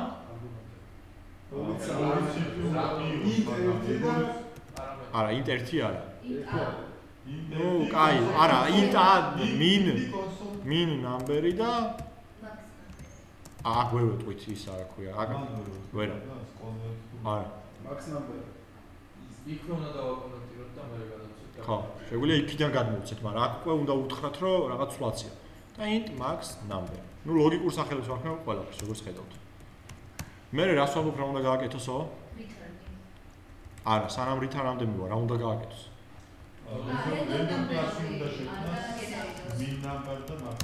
მე უნდა დააგენეროს random რიცხვი, ანუ int rand number-ში უნდა ჩაწეროს rand წერტილი next-ი და range უნდა იყოს, რაც მიაწოდე იქიდან, random min number და max number. ხო? და მე უნდა დაგვიბრუნოს ამ random დაგენერებული რიცხვის ბოლო ციფრი. ბოლო ციფრი როგორ ავიღო? შენ სწორად გეწერა, ვიღაც ეწერა არასწორად. ნუ არასწორად კი არა და კარგად, ანუ ესე ქონდა მოვლილი. 10-დან 100-მდე კარგად. შემდეგზე გავიდით, მაგრამ ანუ 10-დან 100 string-ში მე აი, ბევრი ჩალიში. გადავწყვეტე. ხო, ეგრე string-ში გადაიყვანო ბოლო რიცხვი აიღო ჩალიში. ბოლო რიცხვის სასწავლო როგორ ავიღო? ნაშთიანი გაყოფით გავყავ? რაზე აბა? ჰა? რაზე? მოდელები. როცა ორ ნიშნა არის შენ შემთხვევაში 10-ზე? 10-ზე უნდა გაყო, მაგრამ ჩვენ ვარ ვიცით ორ ნიშნა იქნება. კაი, მაშინ ესე გადავჭრათ. უფრო ინში შევიდა და მოვაჭრეს იმის არა. მაშინ ეგრე გადავჭრათ. გავიგოთ რამდენი ნიშნა არის? და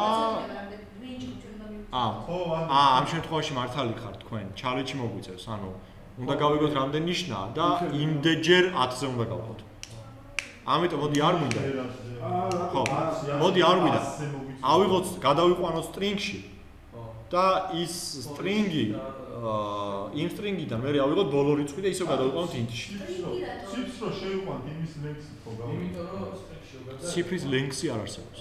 და ის ჩჩალე. ანუ length-ი არსებობს string-ისთვის მაგრამ. ჩალების მასივი იქნება რა და შეიძლება ინდექსით დაინახო რომელია ბოლო. ბოლო ინდექსი საიდო გადაიღოს და დააბო. ეცმინე დაფავალე ჭკვიანს მოხდეს. ანუ ნახე ესე იგი ავიღოთ string number-ი აქ ჩავწეროთ rand number-ი, ახლა კიდე ახალ რაღაცას ნახავთ, წერტილი to string. ეს არის მეთოდი, რომ რაზეც გამოიძახებ, იმ რაღაცას გახდი strings. convert to int-ი. ოღონდ იქ convert class-ზე იძახებდი იმას და აქ პირდაპირ იმ რაღაცაზე იძახებ. ხო, მივხვდით ხო? და ანუ number-ში ჩაიწერება ის რიცხვი, რომელიც დამეგენერება ოღონდ string-ად.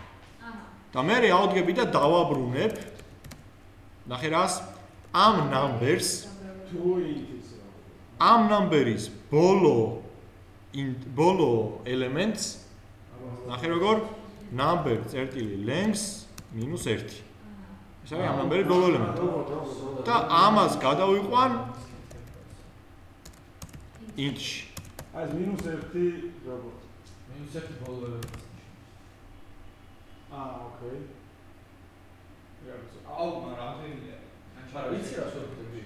ჯავახეთში პროგრამებია და -1 დატოვება ბოლო ინდექსზე მაგას შევხვდები. ანუ იმიტომ რომ number length-ი არის 8.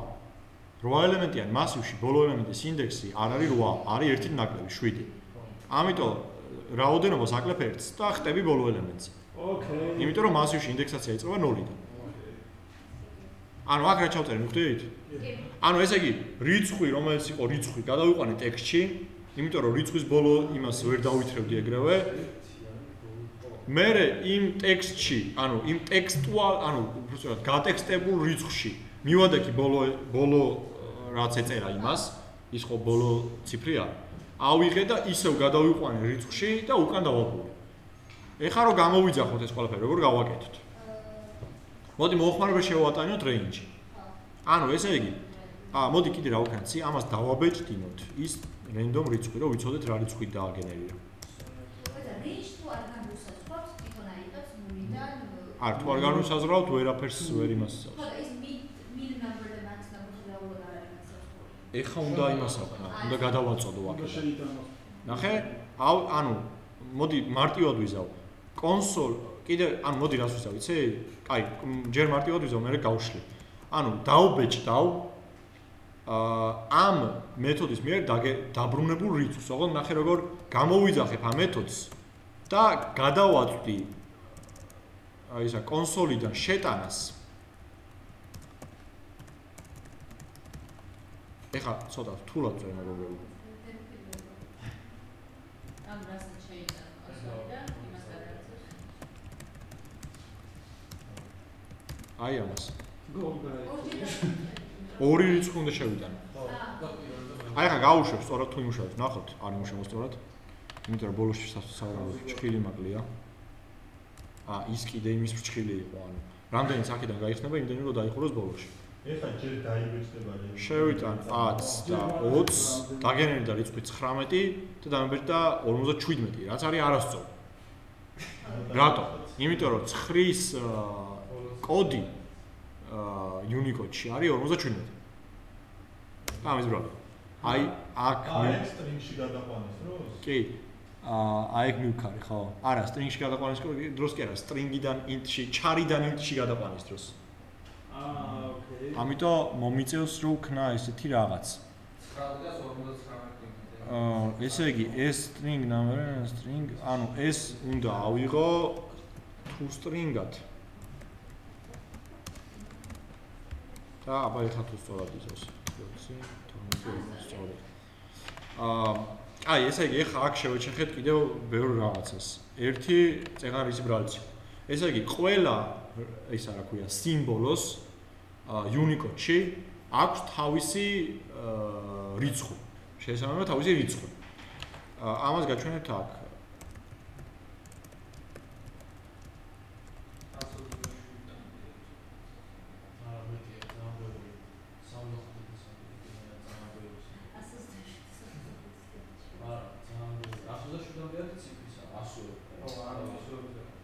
აი ნახეთ ყველა ნახეთ ყველა რაღაცას, ანუ სიმბოლოს აქ ყველა ასოა ჩამოთვლილი. აი 2 3 4 წერტილი მძიმედ ჰა? არა, ბევრია კი აი. მაგრამ აქ რაღაცა ბოლომდე არ წერია, მაგრამ ჩვენაც გვინდა ის წერია. ესე იგი ყველა ჩარს შეესაბამება თავისი რიცხობრივი ნომერი. ნახეთ აქ წერია ჩარი, აქ წერია ინტი. ხო? ანუ ჩარ 9-ს, ანუ სიმბოლო 9-ს შეესაბამება რიცხობრივი ნომერი 57.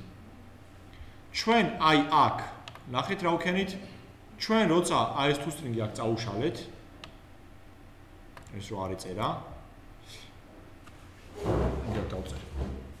ანუ ეგ რეალურად მიტოვა, რომ მაგალითად თამაშებს რო აკეთებ და რომელ ფილაქსებს დაჭერისას რა გააკეთებ. ეგას აი JavaScript-ში ხო ისე არის. ეს იმაში კიდე საქმეს რომ მაგალითად სიმბოლოს ჩასმოთ სურათი მოაჩვენოს პოლიტიკ ზაფხულ პირდაპირ და უფრო სწრაფად არანაირად ვიდრე PNG-ში ჩადოთ რაღაცა შეიძლება key code არის, ხო რა არის დამოვსდა. ავედროს ხალხო JavaScript jQuery-ის დასწრება შეიძლება. 13 არის მე მგონი enter-ის key code. აღარ მოსწონს. ხო, რა 13 არის 3 ნახე ესე იგი აუქენ რა. არის მეთოდი, ესეთი შავი კუთი. რომელშიც წერია რომ იღებს 2-ცა რაღაცას, ეს 1 და ეს კიდე 2. 2-ცა რაღაცა. ეს ორი რაღაცა არის რიცხვები, ყველაზე 3 და 15. სიტყვას. წერა მე აქ დავშევ. ეს მეთოდი იღებს 3-დან 15-მდე რედო რიცხვს, მაგალითად 12-ს. ხო? მე ეს 12 გადაყავს ტექსტში 12. ხო? მე ამ ტექსტიდან ვიღებდი ბოლო სიმბოლოს. ამ ტექსტიდან ვიღებდი ბოლო სიმბოლოს, ანუ 2-ს, ოღონდ ამ სიმბოლოს ვიღებდი ჩარად. და მე ვცდილობდი, რომ ეს სიმბოლო გადამეყვანა რიცხვში, რაც ეს სიმბოლოა იმ რიცხვში. ანუ მინდოდა, რომ ეს გამეხადა ისევ 2, ოღონდ როგორც რიცხვი. მე აი აქ წერა თუსტრინგი რომ მივუწევ. ანუ აი ახლა როგორც წერე, ნახეთ თუსტრინგი ხო არ წერე? ამის გარეშე ეს აკეთებ და ლოგიკურად არ არის, იმას არ აკეთებ და რასაც მინდოდა. რატო? იმიტომ რომ აი ჩარი 2, როცა მინდოდა რომ გადამოყვანა int-ში, პირდაპირ კი არ გადაყავდა თუყა 2 რახან აქ წერია int-ში 2. ეძებდა აი ამ სიმბოლოს რიცხობრივ კოდს და იმ რიცხობრივ კოდში გადაყავდა. ეგრე, მაგით დამწერდა რომ 57. ხო? და მე რო გადავიყვანო რაიმე სიმბოლო რიცხვში პირდაპირ ამისთვის მომიწევს რომ ჯერ ეს სიმბოლო გადავიყვანო ტექსტში და მე გადავიყვანო რიცხვში.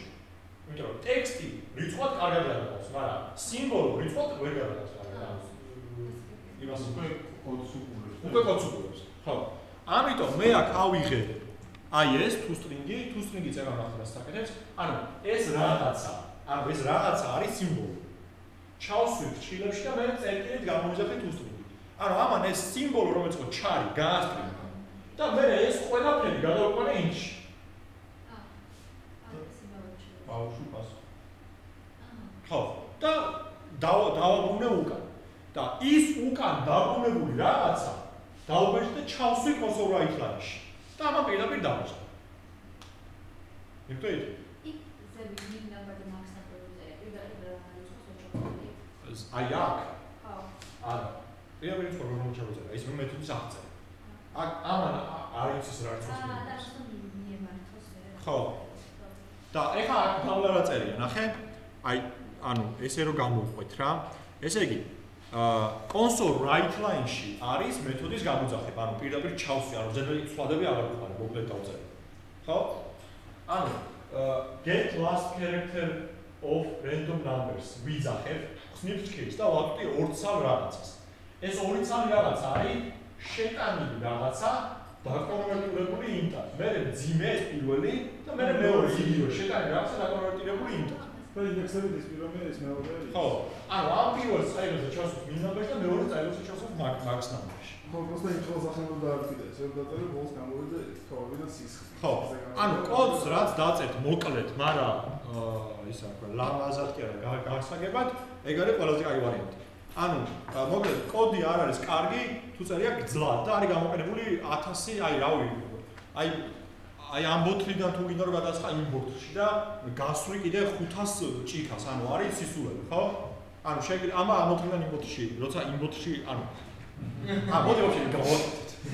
ანუ აი ამ ბოთლში ვერცხას წყალი და იმ ბოთლში ვერცხას ზეთი. და რომ მინდოდეს რომ ამ ბოთლში ზეთი ამოშეს და იმ ბოთლში წყალი, როგორ იზავდით? ერთი ჭიქა დამჭირდებოდა. როგორ აბა? ერთი ჭიქაში ჩავასხავდი წყალს, ამაზე შემოყვეტებას გადავათავისუფლებ. ხო. და კაი, აბა ეხა ნახე რა ვქნათ ეს დავაკომენტაროთ. და ესეთი რაღაც გავაკეთოთ. მაქვს. კიდე ნახეთ, მნიშვნელოვანი რაღაც. ეს თუ დავაკომენტარე მე console write line. ხო? ანუ ეხა void main-ი ვაფშე რამეს აკეთებს? ანუ რო გავუშვებ რამე ის მეთოდი გამოიძახება, რო გავუშვა? არა, იმიტომ რომ დაკომენტარებული მაქვს იმის გამოძახება. ანუ არაფერს არ გააკეთებს. უბრალოდ კომპილერი ნახავს რომ ის მეთოდი არსებობს. კომპილერი გაიგებს ის მეთოდი რას აკეთებს, მაგრამ უბრალოდ იმას არ გამოიძახებს. იმიტომ რომ არ უიძახებ. მიმართვა არ იქნება და არ გააღვიძებს, ხო? აბა ეხა ესეთი რაღაც უნდა დავწერო. int audris 3-ს და int beudris 9-ს. და რომ მოვინდომო რომ b-ში ჩავწერო 3 და a-ში ჩავწერო 9. კიდე ერთი ცოდი დაჭირდება. აბა როგორ იზავით, აბა სალომე მითხრას, ახლა ზეთა წყალზე მალები. ზუსტად იგი უნდა გააკეთო აქ. ანუ, აბა როგორ? ანუ, ესე იგი, ნიშნავს როგორ გააკეთებდი, აბა? სვაპიაში მეთოდით გააკეთებდი, მაგრამ თუ ვერს გააკეთებ, სვაპი არ უშავ, ხა? სვაპ მეთოდი არის. ერთი წამი 100 რო მიანიჭო a + b. არა, 100 მეჭა a + b გამოდის. ანუ რომ გააცხარია ეს. ანუ 12 გამოდის. 12 რო გამოდის რა. კაი, მოკლედ შენი ფიქრე, მანამდე იმას ვსაუბრია. გარჩე, ერთი ცოდი შემოიტანე კიდე რა c ვთქვათ, int c ასე მარტივი. ხო, ეხლა c-ს მიანიჭე ას მნიშვნელობა, c-ს მიანიჭე a, ეხლა b-ს მიანიჭე ისა რა ქვია, კიდე ას მიანიჭე b, ას მიანიჭე და b-ს მიანიჭე c. всё. ეხლა რო დავბეჭდო a და ორი ცვალი არ გამოდის. a და b, რეალურად a-ში უნდა იბეჭდო 9 და b-ში 3. აი, გაიცვალა მნიშვნელობა. ანუ იგივე ვქენი რა. ის იმ კონტეინერიდან გადავასხი C-ში ანუ ჭიქაში, ზეთი. მერე აუდექი და იმ კონტეინერში ჩავასხი რაც ესხა B-ში ანუ წყალი და მერე B-ში ჩავასხი რაც იმ ჭიქაში ესხა ანუ C-ში. აბა ორით როგორ ვიზავდით? ეხლა იგაა საინტერესო. ანუ თქვათ A-ში რო დავიმახსოვრო 100 + B-სა 12, მერე B-ში რო დავიმახსოვრო 100 - 100 მნიშვნელობას კარგავ. არა, ეს მინუს ამოჭრა. 100 აღარ იქნება. კარჩა ორი ცვადი ცოტა ჭირს. მეგობრებო, კლასები დღეს აუხსნათ თუ სამშაბათს? დღეს რას მოვა? კლასები. 100 + b - a. მეც ვფიქრობ რომ სამშაბათს. 100 + b - a ჩავწეროთ. როგორ? 100 + b - a. აში. არა, მასე რა აზრი? აში შენ წაწერე? რჩება უეჭველი აში. ანუ ჯერ შეკრიბე 12 და 12-ს გამოვაკელი. ხო, შეგიძლიათ ჩამიგარეთ, მაგრამ ის ასე და B-ში როგორ უნდა ჩაწერო მე 3? უკვე გაფუჭდა, ანუ აში უკვე ჩაიწერე რაღაც 9. B9 და B9 არის. 9-ს მარკაში ციფრი უნდა გამოვაყარა. არა, მაშინ ახლა ეგ რო შეიცვალოს უკვე ვეღარ იზა. კარჩა ორი ცვადი. აი ხა იგივე, ანუ ორ ჭურჭელში ხო ვერ გადაასხავე იმას წყალს თუ მესამე არ დაიხმარე, ზუსტად იგივე. ანუ არ გაგვზდეს. ძალიან მარტივი შესანიშნავი მეთოდი შემოგვთავაზეთ. კითხა რა. ანუ საინტერესოა, თუ ანუ ეხლა 10 წუთის თემა არ არის, შემიძლია კიდე რამდენი ხანიც გინდათ, იმდენი ხანი დავრჩეთ, უბრალოდ გინდათ თუ არა დღეს ვიაგიხსნათ კიდე ახლა. ხო, ანუ ვიღაც ბევრია, ვიღაც ცოტა, მაგრამ მოდი ბევრისთვის არის. ბევრი ამიტომ გავჩერდით.